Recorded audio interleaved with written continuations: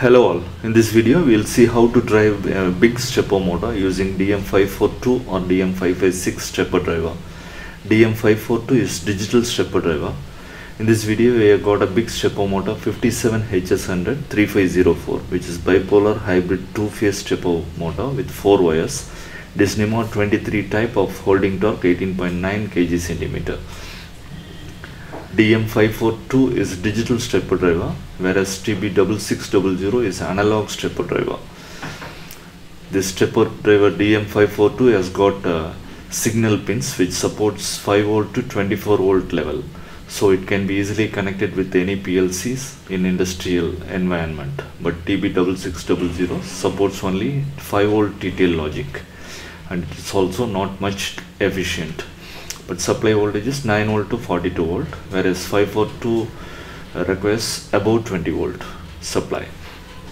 The signals are pulse signal, control signal inputs are pulse signal, direction signal, and then enable signal. All are optically isolated differential signal inputs, and there is a switch setting for current setting. So according to these switches, SW1, 2 and 3, you can set the current, and there is also other switches for setting subdivision accuracy. The first 3 switches setting is for working current settings. SW1, 2, 3, that is switch in upper position means it is off, and down means it is on. And SW4 is kept always off. It is for quiescent current setting, which is set to half of the working current. Always set it to off, otherwise it will generate some heat. And SW4, 5, 6, 7 and 8 are for subdivision accuracy. It is for pulse per rotation. Suppose you set it at off and on, it will be 1600 pulse per revolution. And supply is given at this ground and positive plus V point. Power source of 20 volt to 50 volt is required. About 20 volt is required. It will not operate in 12 volt. And this bipolar stepper motor has got 4 wires of 2 phases. These 2 phases are connected to this A plus A minus and B plus B minus. The green PBT connectors are pluggable type, so you can easily remove this. Now let us open the DM542 driver and see inside. Let us open the screws and have a look inside.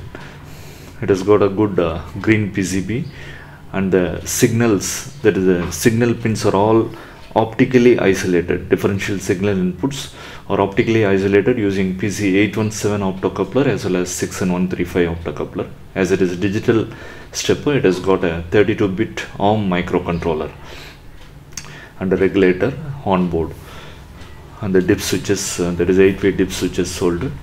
Now let us see at to the back side of the PCB. Let us remove this screw also. At the back side of the PCB you can see 8 MOSFETs. These are all high power MOSFETs. This is set up in a H-bridge mode, so it can easily drive 4 wire or 6 wire steppers. The numbers are erased, but it is high power MOSFETs. Now let us fix back the PCB. At the top you can see 2 LEDs. One is green LED, which is power LED. At the bottom is the red LED, which is fault indicator. So if any fault like over voltage or over current, this red LED will flash. Now let us see how to find out the phase of the stepper motor. As this is bipolar stepper motor, it has got 4 wires.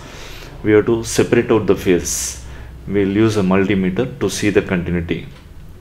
You check the continuity between any 2 wires. If the continuity is there, then it is of same phase. If there is no continuity, it is of other phase. So separate out the wires of same phase, which has got low ohms or continuity is there. There is also another method to find out the phase without multimeter. If you do not have a multimeter, you can use this method. You connect, you just try to rotate the stepper. Initially it will be freely, you will be able to rotate it freely. You connect any 2 wires and then try to rotate it. If it rotates freely, then the wires are of different phases. Now let us connect it with another wire, that is red and blue, which is of same phase. Now if you try to rotate the stepper, it will offer resistance. It will be difficult to rotate. Then it means the wires are of same phase. Like this, in this method you can separate out the wires of the stepper motors, A plus A minus of one phase and B plus B minus of other phase. Now let us see the connections to the DM542. PUL is pulse, that is for step, and DAR is for direction. We will be using it in common cathode node, that is both the minus are connected to common. You can also use it in common anode also. In this video we will be using common cathode. So PUL minus and DAR minus are looped out, and it is connected to a ground of the Arduino. Enable pins are not connected, and switch settings SW1, 2 and 3. These three switches are put in off condition. So if you check up the table, all three switches are off, means it is in the maximum current, that is 4.2 amps. And SW4 we have kept in for off position. That means quiescent current is off of the working current. And the last four switches 5, 6, 7, 8 are set to off, on. That means 1600 pulse per revolution. Step angle of our stepper is 1.8 degrees. So in 360 degrees we have set 1600 pulse. And for power source we use 24 volt 10 amps. Always use a higher rating power source. As the current maximum setting is 4.2, we are using almost double, that is 24 volt 10 amps. This DM542 does not support 12 volt. It requires above 20 volt. And these PBT connectors are easily removable. So you can plug out the PBT connectors, do the wire connection, and then easily plug in. Take care of the plus and minus polarity. Do not reverse it. Now let us connect the A plus A minus polarity, that is phase wires, and B plus B minus phase wires. Do not reverse, do not interchange the phases. Same phase can be connected between A plus A minus. There is no polarity in this, but same phase to be connected to same points, A plus A minus, B plus B minus. For signal pins, we will be connecting step, that is the pulse pin is connected to D6 of Arduino, and the direction pin is connected to D9 of Arduino, and minus, that is a common, is connected to ground. We are not using enable pins. Enable pins are left floating. Now let us see the Arduino code. First we define the direction pin as 9 and step pin as 6, and in the void setup we make both these pins as output. And for direction we make the direction pin as high, that is for clockwise direction. And inside void loop we make the step pin high, and then we use the delay. Notice the usage of microseconds, delay microseconds 500, and then we make the step pin as low. So according to the pulse to the step pin, the motor will rotate. Select the board as Arduino and select the port, and then upload the code. Now you can see the clockwise rotation of the stepper motor. To make this rotate counterclockwise, we make the direction pin low. So digital write direction pin as low, and then upload the code. Now the motor will rotate anti-clockwise, that is counterclockwise, CCW. Next, to make the rotation slower, we make the delay higher, that is the delay microsecond. Let us make it as 3500. More delay, we will make the motor slower.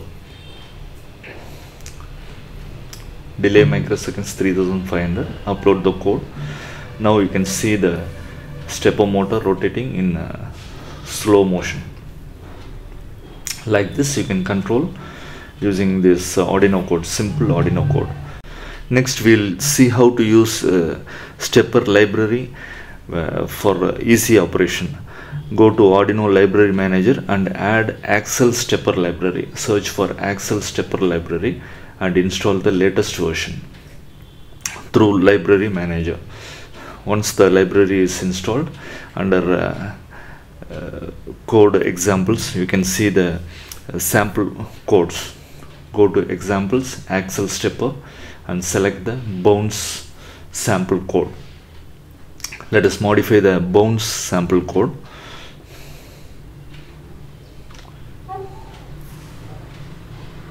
So inside this code, they've included the Axle Stepper.h header file. Next, we create an object stepper with parameters. For this, you have to define the pins. There is a direction pin, step pin. Direction pin, let us make it 8, and then we define the step pin as 6. And we have to set the mode of operation, that we call it as interface. It should be 1. That is, as per the library, the mode of operation should be 1. Using these parameters, let us create the object stepper, Axle Stepper object stepper, with all these 3 parameters. So first parameter for this stepper object is 1, which is interface, and the next parameter is step pin, that is a pulse pin, and the third parameter is direction pin. Using these 3 parameters, we create the object and initiate the object. And inside void setup, we use the functions set max speed function to set the speed of rotation. Let us make it 1000, and then the set acceleration, and finally the move to function. Let us use this move to function inside the void loop. So inside void loop, we'll be using this stepper.move to, and then we will be using the parameter 8000, as we have set the pulse per rotation as per the switches. We have set the pulse per rotation to 1600. So if we pass on 8000 parameter, it means 1600 into 5, 8000. So 5 rotations of the stepper. And then we use the run to position, that is a run to position, to run to the target at set speed and acceleration. So these functions of the library can be easily used, and the stepper motor can be controlled easily. Finally, we use the delay and the stepper.move to 0 for home position. Now upload the code and see the operation of the stepper. It rotates 5 times, 1, 2, 3, 4, and then 5. So 5 rotations, that is 1600 into 5, 8000. As we have passed on parameter 8000, it rotates 5 times.